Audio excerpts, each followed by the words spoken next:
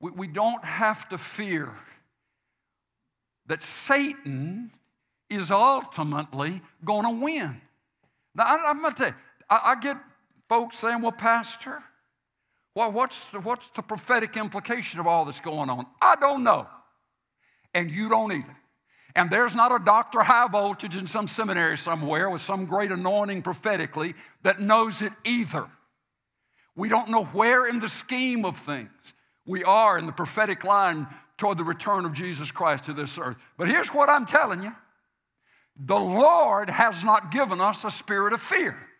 Sometimes we can study prophecy, sometimes we can try to put everything down into a formula, and it leaves the church crippled because we're scared to death of what may be coming next. That's not the spirit of the Lord.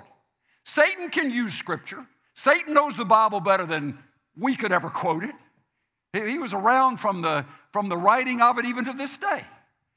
And if he can get you crippled, if he can get you worried, if he can get you shut down by quoting Scripture to you, you bet he'll use it. But here's the truth. The fruit of the Spirit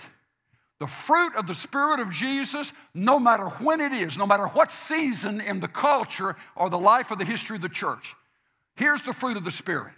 Love, joy, peace, patience, kindness, goodness, gentleness, self-control. Let me tell you something. If you are discouraged and you can't get around your brothers and sisters in Jesus, I know this is going to sound absolutely crazy, but I'm a testimony to it. If you need a little encouragement in your life, get in your car or get on your sidewalk and walk to your nearest HEB. Hello. I never have in my life seen so much encouragement and kindness. They'll wipe the rail of your shopping cart loose, and they'll make sure you don't have any germs to worry about, but they're smiling. They're nice to you. You're not in trouble for being in the store. I'm telling you, it's the beatingest thing. I think to myself, I said, well, Lord, why does HEB and their employees and their culture seem to have so much more of the attitude of joy and positive and optimism and a future and a hope than some folks you hear in the church? Scared spitless, not wanting to move, or how are we going to make it through? Listen. Jesus came for the purpose. I don't know who I'm talking to, but I'm on you now.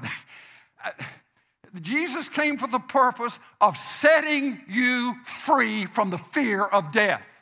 If you die, it's just better.